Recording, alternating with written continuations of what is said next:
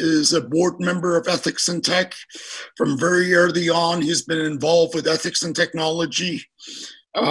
He is a staff writer at Common Dreams, as well as Collective 20, which is a activist group and that he's been contributing and writing on their behalf. Brett, thank you so much for joining us tonight. You have the stage. Thank you, Vahid. Good evening, everyone, and welcome back to those of you who have attended our previous Ethics and Tech events. It's great to be back here again with these great speakers and comedians. Well, when Vahid told me that the theme of tonight's event was going to be hopes and dreams for President Biden's Mideast policy, I was quite excited. I envisioned shooting for the stars and discussing a broad dream agenda encompassing everything from ending the never-ending U.S. wars that by now have claimed at least hundreds of thousands of civilian lives in over half a dozen countries, to ending the hypocritical sanctions on Iran, to disavowing dictatorships in Saudi Arabia, Bahrain, the United Arab Emirates, Egypt, and elsewhere. Now, while Biden may indeed end up doing one or more of these things, and I think he deserves some credit for pulling back some of the U.S. Support for the Saudi-led war in Yemen, it's the world's worst humanitarian crisis, it would be a disservice to everyone watching to stick too literally to the hopes and dreams theme. After all, we live in reality, and the crises of our time deserve realistic solutions. And so I've decided tonight to take on a topic that's confounded generations of US policymakers, Israel-Palestine, and how Biden could address it. I know you're probably thinking this is one of the most daunting challenges facing any president, but as you'll soon see, a different approach is not only possible, it's actually been done before, even if just a little bit.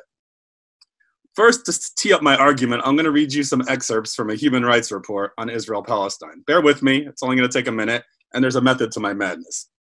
So this report says, quote, significant human rights issues included reports of unlawful or arbitrary killing, arbitrary detention, restrictions on non-Israelis residing in Jerusalem, including arbitrary or unlawful interference with privacy, family, and home, significant restrictions on freedom of movement, killing 132 Palestinians in the West Bank and Gaza, most victims who posed no immediate threat.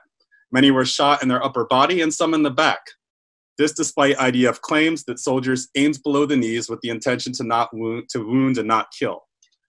On torture of prisoners, the report details, quote, political prisoners, thousands of prisoners held in unsuitable living conditions unfit for human habitation, exceptional measures used during interrogation, including beatings, stress positions, threats of rape and physical harm, painful pressure from shackles, sleep deprivation, and threats against families.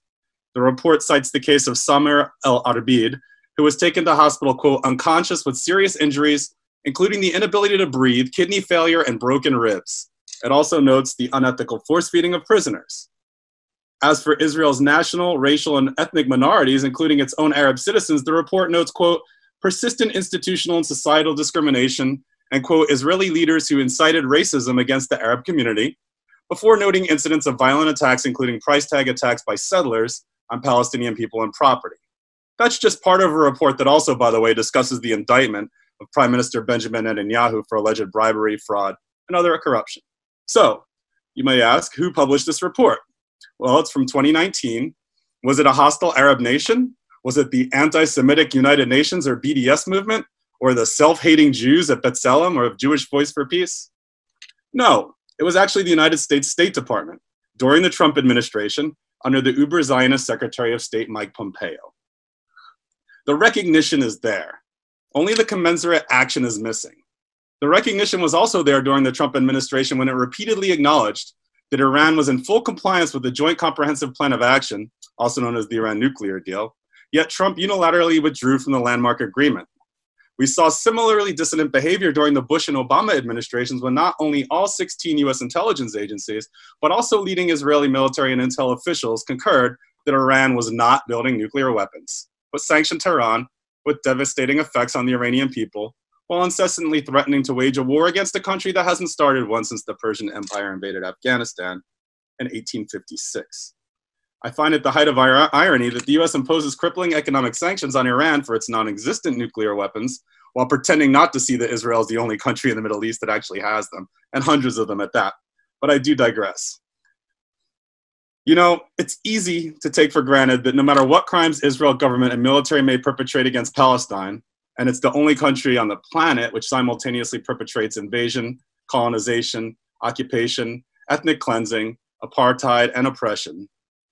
No matter what, it can always count on billions of dollars in annual US military aid. It can always count on diplomatic support, even when the members of the United Nations vote 160-2 or 160-3 because Palau or the Marshall Islands or so votes along with us to condemn its crimes. But it doesn't have to be this way. It wasn't always this way. In fact, many of you may know that in 1956, when Britain and France and Israel conspired together on a premeditated invasion of Egypt in order to oust the Arab nationalist Gamal Abdel Nasser from power after he nationalized the Suez Canal, President Dwight Eisenhower threatened to withhold more than $100 million in US aid if Israel didn't withdraw its troops from the occupied Sinai Peninsula. Within a month, they were all out. In the mid-1970s, when the former terrorist turned Prime Minister Yitzhak Rabin refused to cede strategic passes to the Sinai after Israel again occupied it during the Yom Kippur War, another terrorist, Henry Kissinger, the US Secretary of State, accused Rabin of being, quote, out of his mind, unquote, and President Gerald Ford sent Rabin a letter informing him that he was reassessing US policy and held up the sale of F-15 fighters to Israel. A few short years later, under Jimmy Carter, Israel and Egypt had signed the historic Camp David Accords. After Israel's surprise attack on an Iraqi nuclear reactor in 1981, the Reagan administration worked with Iraqi dictator Saddam Hussein to draft a Security Council resolution condemning the raid.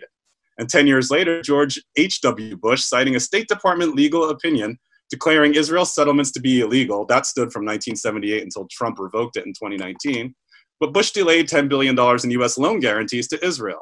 Within a couple of years, Rabin would be signing the Oslo Accords with PLO leader Yasser Arafat.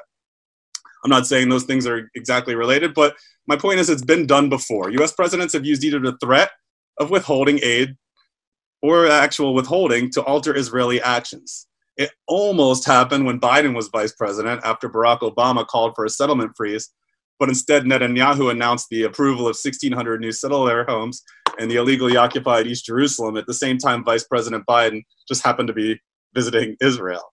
It was a big embarrassment, but aside from a stern phone call from Hillary Clinton and Obama showing up late for a dinner with Netanyahu, nothing came out of it.